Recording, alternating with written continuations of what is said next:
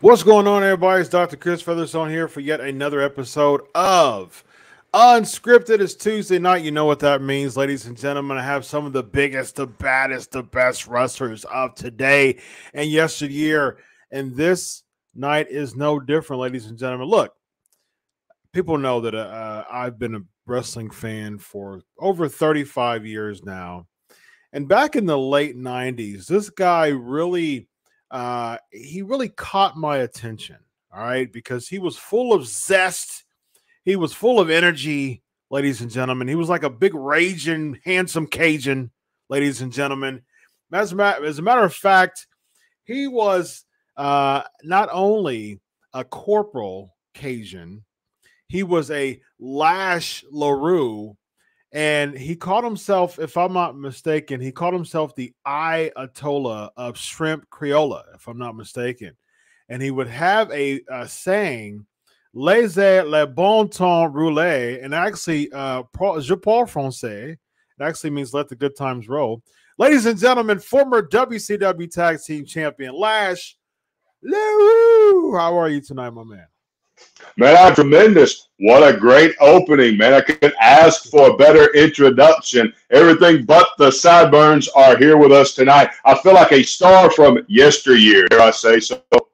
Yes, indeed, man. You are a star from yesteryear, man. It's great to have you on the show tonight, my man. Hey, thanks for having me, man. I love that term, by the way. We need to bring that back single-handedly yesteryear. That's phenomenal. Yes. Thank you, man. I want to be the superstar from yesteryear. Yes. I use that term every week because I love the people I bring on the show. Because hey, you know what?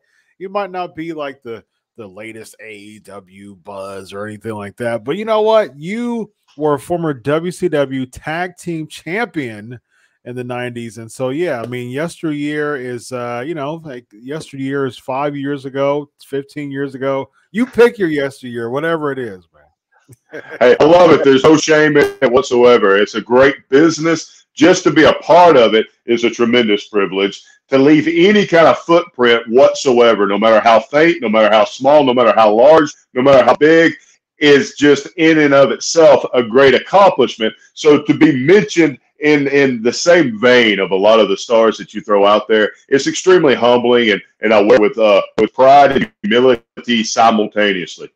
Man, that's awesome, man. It's it is a real thing. I'm not just blowing smoke, man. I remember back in the day, when I was a big fan of WCW. I watch it every week, and I would watch it during the Monday Night Wars, and you were part of the Misfits in Action. If I'm not mistaken, you won the tag team titles with Lieutenant Loco, right? With Chavo Guerrero, right? Absolutely. And, Absolutely. Yeah. So, and I remember I popped for that because I was all for it. Was, I don't know, it was something about you won that in 2000, right? Late 2000. Yes, Australia. Yeah. That's right. We were in Australia. Yeah. And I remember I popped for that, man, because it was like an opportunity for you to really kind of add another layer to your character. And the Misfits in Action, man, it worked out for you, man, and it got you a title, man. So that was pretty cool. Well, to be completely honest about it as well, Chris, one of the things that we wore with extreme pride on that was when that gimmick was brought to us as a collective group. We were all friends already. We were all buddies. We had all traveled on the road together. We would train together. We would eat together. So we were close, and we considered ourselves family already. But what brought us together was when Vince Russo came in. He said, look, I'm looking at you guys, and I'm seeing some very talented guys. And I've got two choices. I either don't have anything for you on television, can't really use you, and have to send you home, or maybe we put you guys together in a stable. And if you remember when we started with Booker T as well. He brought back an old gimmick, G.I. Bro, which is still tremendously underrated if you ask me. But anyway, they threw us all together, man, and they literally sold it to us this way. You know, Vince Russo said, bro, have you ever seen the movie Stripes? You're going to be the movie Stripes. And the idea being that every show needs some comic relief. And we were cool with that. Didn't have a problem with that. We were just happy to wear some jerseys on the team. You know what I mean? But what we were able to do with that then is it's a testament, I think, to the work ethic and the working ability of the guys that were in that stable to be able to get it over to the level that we got it over. That we went from just being comic relief and fodder for good ratings, hopefully on television, to suddenly you have, Hugh Morris having a run with the United States title, and then you have Chavo and I having the tag team titles. You have Booker T, who very quickly, obviously, evolved right out of that group and into the world title picture. So I think it says a lot about the talent that was stuck in that group together, that we sort of rose above just some silly typecasting into being some viable candidates for some real action. Absolutely. Good Vince Russo impersonation. I actually have two as of right now. We're about to announce something else coming soon, but as of right now, the show, I have two shows with Vince Russo, including the post Raw show that we have called the Legion of Raw, and I have learned to know Vince Russo very well and to become good friends with him. And it's funny that you say that, because we talk every week and we have multiple shows together, and he always was a big fan. He always talks about this a lot. He talks about how he's a big fan of trying to make something out of whoever's on the talent roster, giving them some airtime and really spending time to invest in each and every one of them. And it's interesting because you said that is definitely something that Vince Russo would do. He'll look at the roster. He talks about this all the time. He looked at the roster. He said, man, like, either I'm not going to use you, got to go home, or I'm going to figure something out with you. And I'm glad that he did that with you. Well, I'll say this about Vince Russo, and there's two different schools of thought. And I'm not saying one is better than the other, or one is right and one is wrong. You have two different schools of thought. And Vince Russo came in and immediately decided, look, if you are on the card, if you are part of this show, you're going to have some kind of storyline to drive that character and keep it going, right? And that's a mentality. That's a way of writing a show. And again, it got tremendous results in and of itself. Another way of putting on a wrestling show is what we were before Vince Russo came in, which was if you were on the undercard, mid-card, or lower, you probably didn't have much of a storyline. If you did, it was a small issue, and it was more or less you're booked in matches. Literally, you're not written into a storyline. You're booked into matches, expected to go out and have a good match and let the match tell the story. One's just one philosophy and one is another philosophy. Again, not saying that I ascribe to one particular method of thinking over the other. I will say this, one of the things that was extremely gratifying for me and helped me have a different perspective on the business and gave me a different outlook was Vince Russo was the first person I ever worked with on level that walked in and sat down with me and said, okay, here's some ideas we have going forward, as opposed to just putting me in matches. And that helped me learn, creatively how to navigate the waters of who is Lash LeRoux. Yeah, that's good. Awesome, man. You ready to dive into these questions? Sure, absolutely. Lay it on me. Awesome, man. NWO Roy is starting off with Lash. Not many people knew that after you retired from wrestling, you became a pastor. What's that experience been like, and what has been the atmosphere like when you joined WWE? All right, I will take those. Those are really two separate questions, so I'll handle them a little separately. Retiring from wrestling and then transitioning into a pastor is strange in the sense that on the one hand it was extremely natural, and on the other hand it was extremely impulsive. And what I mean by that is, from the wrestling standpoint, I kind of felt the writing on the wall for a while there. There's almost like you feel your days become numbered, or you lose a little bit of your passion for the business, and that generally will coincide with sort of a downtrend for yourself physically. You start feeling the injuries a little bit more. You care less about your work. That's not good, and that's not a healthy place to be. But again, perspective with a little bit of age allows me to look back and say, I can recognize that's exactly where I was. And I was a little disheartened with where the business was and where my place was in the business. And I can remember very distinctly, I was on a show, a little local independent wrestling show in a small town called Pell City, Alabama, not too far from where I live now. And Bull Buchanan was on the show with me. And Bull Buchanan and I were the main event. And recognizing that my head wasn't in the right place, recognizing that I didn't have the passion for the business that I once had, I realized I could have a very, very, very good match with Bull Buchanan, that there's no reason why we wouldn't go out and just tear the house down. And I walked in, looked at him, and I said, Barry, I'm retiring, man. You're my last match. Tonight's my final match. Wow. And he goes, okay, sure.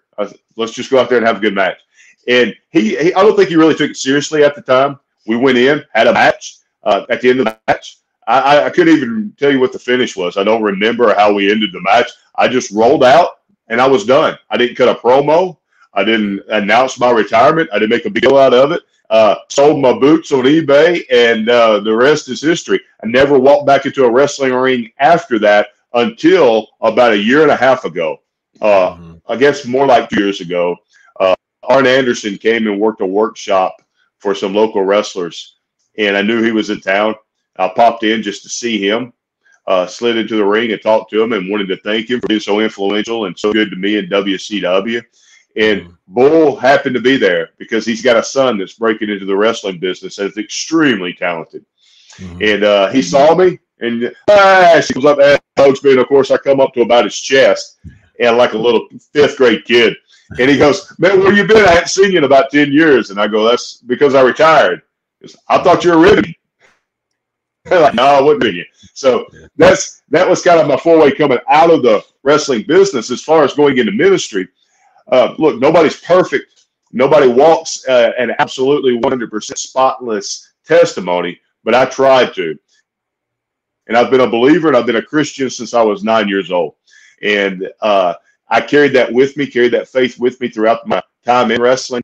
And because of the profile that I had in professional wrestling, I'd be asked to speak at a lot of church groups, a lot of civic clubs, youth ministries, things of that nature. And I would give my testimony because I had this real dramatic story of where I had come from and where I was and how God had blessed me through it all.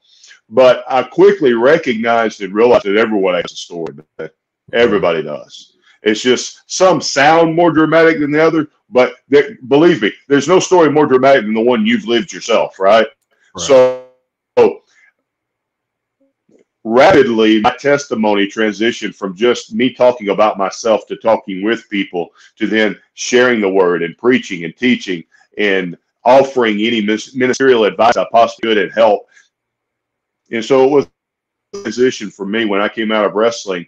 I went into ministry because simultaneously, a gentleman that was like a brother to me, a mentor and a teacher, was my youth pastor when I was 9 years old, who was about 12 years my senior. Just as I was retiring from wrestling, he was coming out of seminary. He took first pastorate. And he asked me if he became the pastor of this church, would I be willing to come in as a youth pastor? And I agreed to that. And we've been tethered at the hip since then. I'm the associate pastor where he is the senior pastor now at our local church. Very nice, man. You still in Alabama? I'm still in Alabama, man. I'm the associate pastor of First Baptist Church at McClellan, and that's in Anniston, Alabama. And I'm also the chaplain for Legacy Villages, which is an assisted living facility in Jacksonville, Alabama. And I draw funny pictures for a living, man. That's where I make all my money. It allows me to do ministry. You know, that's awesome, man. I love it. So, what was the atmosphere like when you joined WWE? Oh yeah, thank you. I almost forgot the second part there. It was different. It was strange. I won't sugarcoat it. Again, though, perspective and experience and being a little further down the road, you can look at those things and the reality that was taking place differently. Now with me being 44 than when I was then in my early 20s. All you know when you're in your early 20s is, hey, what happened? What do I have to do to get another spot? Or what do I have to do to keep a job? Or why am I being treated this way or that way? At the time, my perspective was, man, everybody talks about how political WCW was, but this feels far more political to me. And everyone talks about how WCW feels corporate and WWE feels like a family, but it felt the exact opposite to me. I always felt welcome. It felt like a part of the family in WCW, not always so in WWE when I first started. And at the time, those are things that you have a tendency to internalize and take personally. Being older and just looking at business from a 30,000-foot perspective, like in an airplane, and looking down and seeing the entire landscape and looking at the history and the timeline, you can really go back and look how many people they have on their contract at the time that had world champions that weren't being used and didn't have a spot. How many guys were top guys. They had acquired all this talent, man, and didn't have space for all of them. And for me, I thought that it was personal or that it had to do with as a human being or as a worker. It's just a wrong perspective to have it. I chalk it up to being young, being inexperienced. If I walked into that same environment now, I may not walk out of there with a high-profile job, and I may not walk out of there being used week in and week out, but I guarantee you I'd walk out of there with friends and with colleagues and with very good working relationships with everybody I came in contact with. Very nice. Yeah.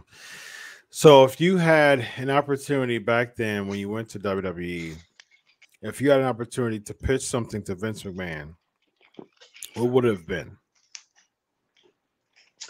I always thought that the Raging Cajun gimmick in and of itself was a strong gimmick and that never really had a chance to be completely flushed out. And what I mean by that is I really believe that there was a lot left on the vine, so to speak. Like the things we never did in WCW that I would have pitched to Vince McMahon that we would do is to take that to a little bit, turn up the volume on the Raging Cajun a little bit, not really tweak or change the gimmick so much as to come out there being, the Raging Cajun, Lash LeRoux, the stooge from Baton Rouge, what you mentioned, the Ayatollah, a shrimp Creola, the guy that came down Bourbon Street and is riding the floats on Mardi Gras, because I was so accepted, man, in New Orleans. I was Grand Marshal, along with some other WCW guys, of Mardi Gras 3 years in a row while we were, in WCW. And man, and WCW did this to their credit the last year, right before the business was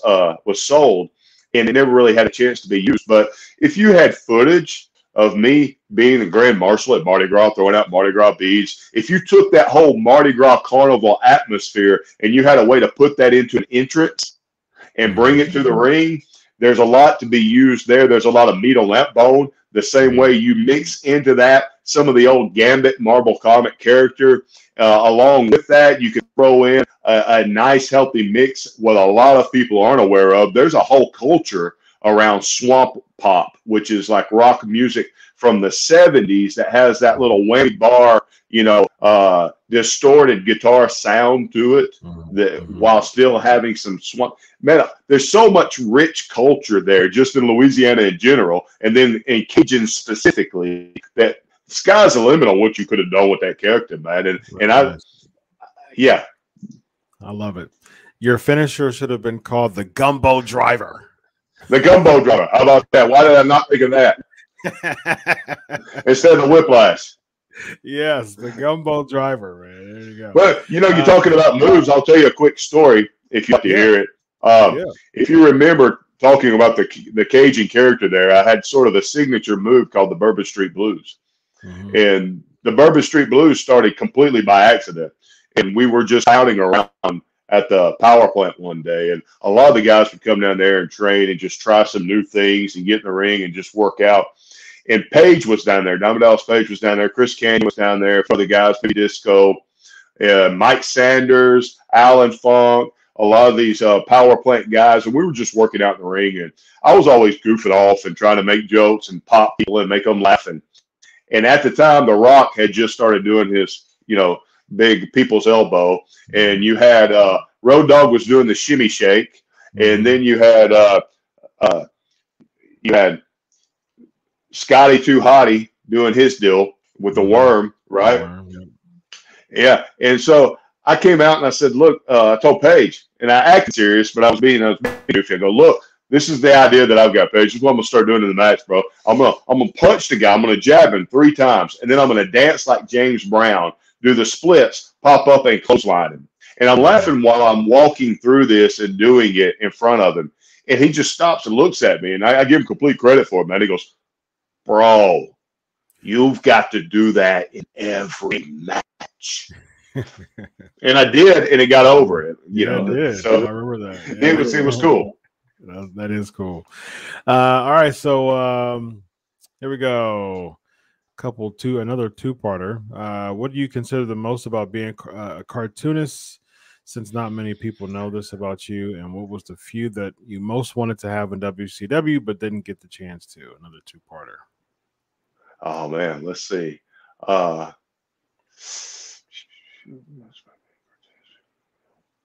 Okay, well, first of all, what I would consider the most about being a cartoonist that people didn't know about me, I don't know if he's left the word out on most there, but the thing that's most rewarding about it for me is I get to draw funny pictures. I get to create something on the fly, and especially the way that I do it now. I was always a perfectionist by nature, and I would get in and slave over a cartoon. When I did the Lashing Out cartoons for WCW magazine, and then later on for Pro Wrestling Illustrated and for The Wrestler, man, I'd spend 16 hours on a cartoon that really wasn't.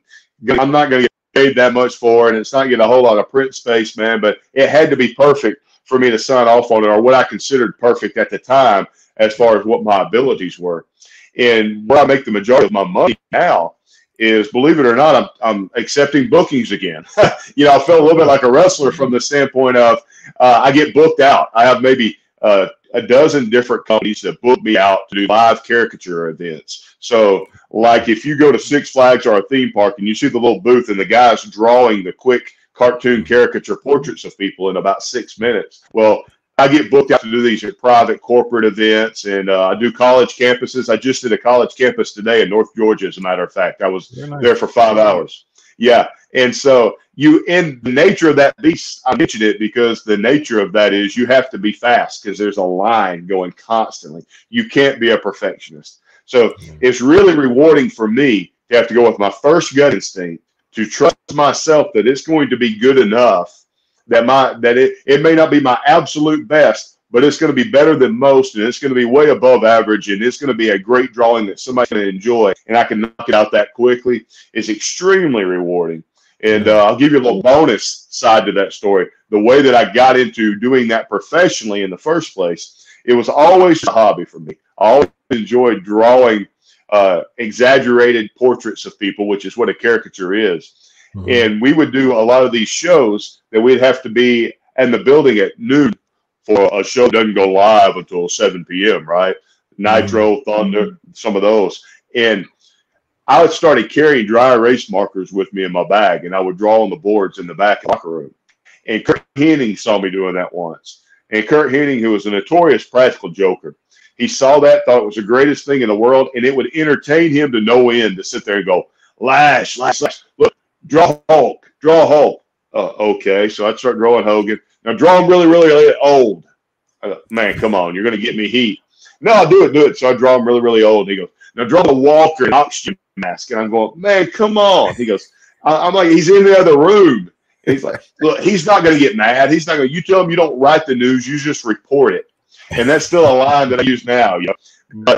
But guys for the magazine saw that, and they saw me drawing the other wrestlers, and they thought it'd be a really, really cool thing for me to do a cartoon for the magazine.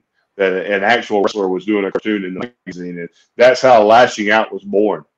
And to answer the second part of that question, probably the feud that I would have loved to have had in WCW that I never had a chance to would have been with Rey Mysterio Jr.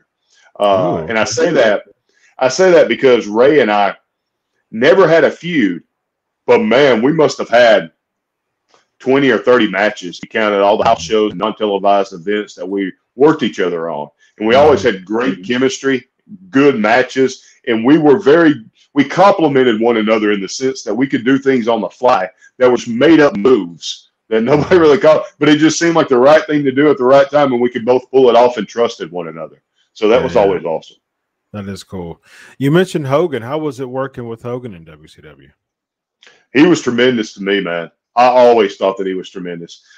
He was a superstar that deserved to be treated like a superstar. And, of course, I grew up being a big Hulk Hogan fan. So it was awesome to me to meet him, someone that I idolized when I was younger. But even more so, I mean, he was always down to earth to me. He was always really cool to me, very good to me. In fact, he was interviewed one time in a magazine.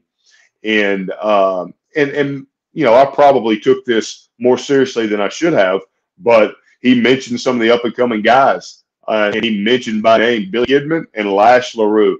And, man, that was one of the largest compliments I could have ever gotten in my life, to just have thought that I was on his radar.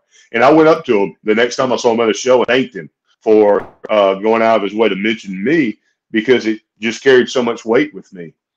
All of those guys in WCW were just tremendous to me. Yeah, that's awesome. Very nice. Very nice. All right, a few more. Let's see. Raju's asking, big fan from when I was a kid. Do you think AEW could be the next WCW? Absolutely. Absolutely. In fact, I'll look completely honest, all cards on the table, complete transparency. I've been away from the business for a very long time, so I haven't been dialed in. And part of the reason why I have not been dialed in is because you don't get into the wrestling business unless you are a wrestling fan in the first place, more often than not. You've got your few outliers, people that may have been a professional athlete in a different sport and they got roped in. But more often than not, the vast, vast, vast majority of professional wrestlers are people that grew up being fans themselves, right? So you have this inherent interest in what's going on. And I've been out of pocket when it comes to the wrestling business for over a decade, because there was really nothing going on in the wrestling business that really grabbed my attention and kind of pulled me back in, or started, to be more fair about it, just started stirring those passions again. Mm-hmm. And I see AEW and it starts stirring those passions again. And, you know, maybe you chalk it up to nostalgia. Maybe it's the being on the Turner brands, and maybe it's the production value has this similar WCW feel to it. Or maybe it's seeing some of my old brothers and comrades going out there and doing what they're doing so well. Maybe it's the fact that even the generation that came after me that's considered younger than I am, like your CM Punks and those guys that are now making comebacks, really, because I started the business so young, there's not much of an age difference between the two of us. So maybe that fires me up and sparks me a little bit. But call it whatever you want to call it. What gets my attention more than anything else, though, is first from a fan standpoint, just energy and interest. Man, you watch their show and you put on and you see the crowd, you can't fake that kind of enthusiasm. You just can't. So the hunger and the enthusiasm for something real and authentic and different is there. So that's a big, big part of it. They're obviously drawing. That's a huge part of it. The talent is there to drive it. I mean, good, solid talent that are bona fide stars in and of themselves can drive that ship. And more importantly than I think anything else, at the top of it all, and I don't know Tony Khan. I'm not going to pretend that I've ever had even a conversation with him. But it seems to me you've got somebody with some very smart business genius and capabilities at the top who is, more important than anything else, spending his own money.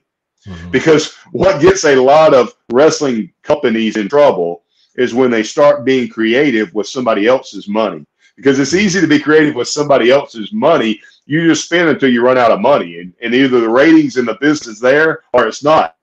But when you're spending your own money, you have to really be judicial about where you put those dollars. So, yeah, you want the most bang for your buck, and they're getting a really big bang, and they're spending a lot of bucks. But they are looking at it like it's an investment that better have a bottom line, more black than red involved in it, or at the end of the day, everybody's going home, everybody's going to be successful. That's right. Precisely. Along those same lines, though, do you think Sting and Goldberg will still be wrestling in 2021? Yeah. Did I think that? Maybe not Goldberg so much as Sting.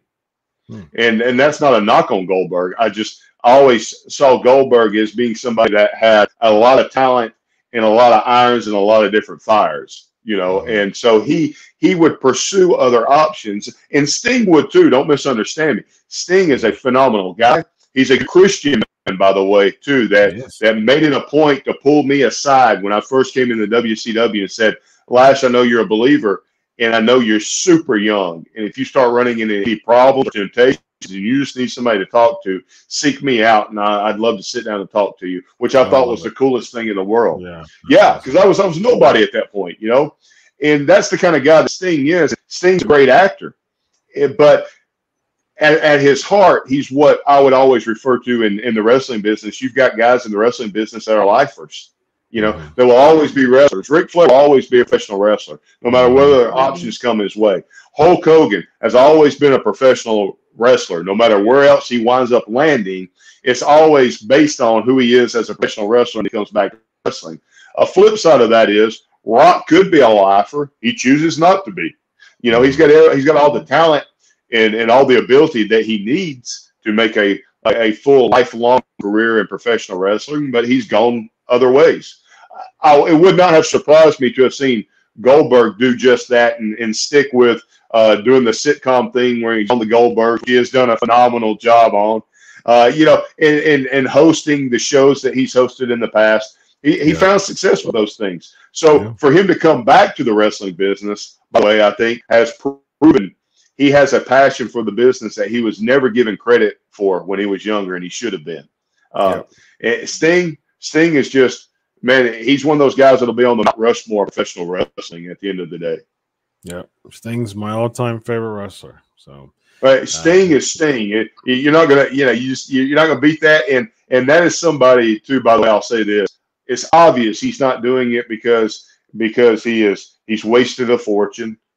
He's obviously not doing it because he hit rock bottom and he's got to make that one more comeback to pay the mortgage. You know, Sting cares about the fans. He cares about the wrestling business, and he cares about helping younger guys. What more could you ask for out of a person than that? Yeah, and it's clear because, you know, he's basically the kind of player coach of Darby Allin right now. And he's really like, I mean, he's pushed Darby Allin's stock through the roof now. I mean, Darby Allin was over by himself, but with that Sting rub, though, I mean, it's just a whole different level right now. And at the end of the day, you know, here's the thing I asked about that. How does that help Sting? I mean, maybe it helps him now being in the company and because of what AEW's done and because Darby Allin's been able to run with the ball. But how did it help Sting from the beginning? It was just Sting being unselfish. Yeah. And of course, now it's a win-win for everybody because it's made Sting relevant again. And like you said, it brought Darby Allin up to the forefront. But in the beginning, Sting was just doing it because for Sting, that was the right thing to do. Correct. That's awesome. Yeah. Good stuff. Well, my man Christopher's he's my suggestion became a hashtag, the gumbo driver. How about that? Hey man, who does some good gumbo? That's right, man. All right, man. Well, I'm gonna respect your time, and I want people to let you know about things you got going on, any type of social media tags or anything to promote your stuff, man. Well, hey, man, I appreciate that a lot, and it's kind of you to offer, Chris. Here's the truth: I've been a ghost on social media, like and give the people a little bit of the backstage workings, if you will, or what goes into making the sausage. But it took us a long time to hook up together for that very reason. And I've done a few things since you and I have started talking, but not very many. I'm a ghost on social media. That may change sometime in the near future, but it hasn't for the last 10 years. But if anybody's ever interested in booking me when it comes to caricature and that sort of thing, they can either email me directly. I've still got the same email I used to publish my cartoons back in WCW and the Lashing Out cartoons. It's easy. It's lashwcw@aol.com. That has not changed. You can tell with the old AOL handle. AOL, yeah. And at AOL. And hey, that's not a rib either. That's a shoot. AOL.com. And then the other thing is they can go to thetuneheads.com or just Google, Lash LeRoux caricatures, and that will take you to the Tuneheads. That's a company that I'm a partner in. And we do caricature events, we do festivals, we do fairs, we do commission caricatures. I also do commissions. If someone wants to email me and they want to get prices on what it would cost for Lash LeRoux to draw a caricature of him that's printed poster size, we can do it. Very nice, very nice. And that is the site for the Tuneheads. As a matter of fact, I'm about to put this in the comments too, so you can anyone who's live right now can just click on it and hop right on there. Well, thank you, Lash. It's been a pleasure, man. Thanks. I appreciate you coming on the show tonight, man. Hey, man, it's my pleasure too. I hope maybe we were able to bring enough energy with us. I'll be full disclosure. I was up at 3:30 this morning, getting ready to hit the road to head to North Georgia, draw caricatures all day, and that's the day that I've had all day long. So I'm winding it on down now. Yeah. Well, I got to respect this super chat real quick. Just a real quick answer. Memories from your time in HWA and Cincy. You know what? That was a difficult time. I'll say that.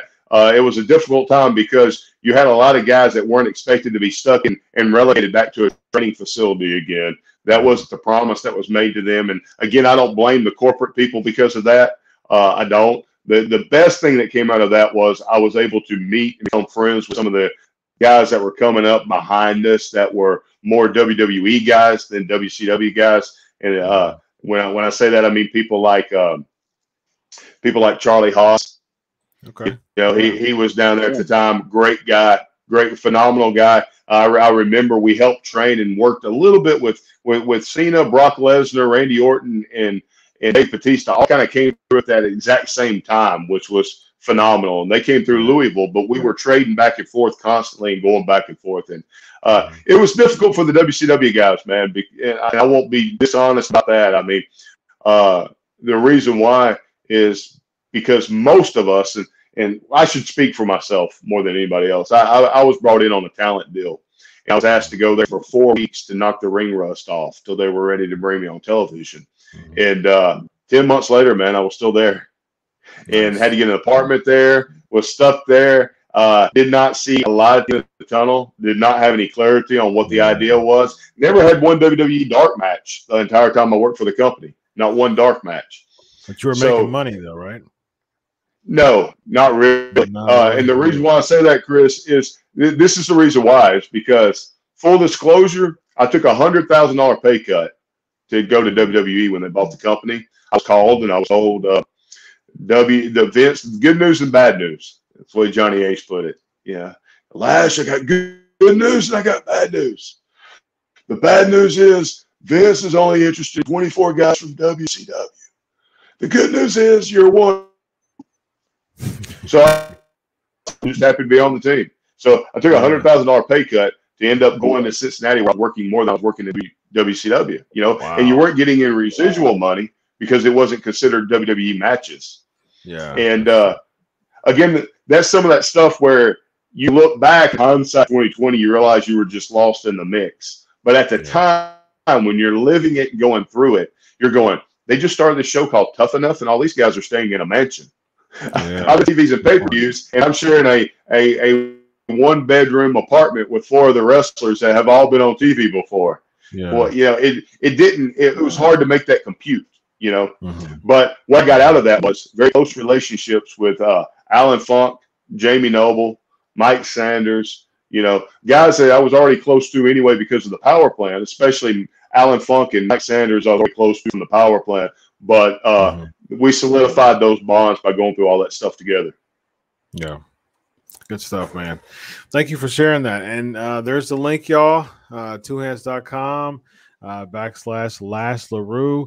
Man, thanks so much for being on the show tonight. I hope you had a good time. Hey, man, I did. Thank you for having me, man, and being so kind and being so generous. Awesome. And by the way, I'm going to laisser les bon temps rouler. We'll let the good times roll. Hey. Have a good one. Have a good one, man. You too, brother.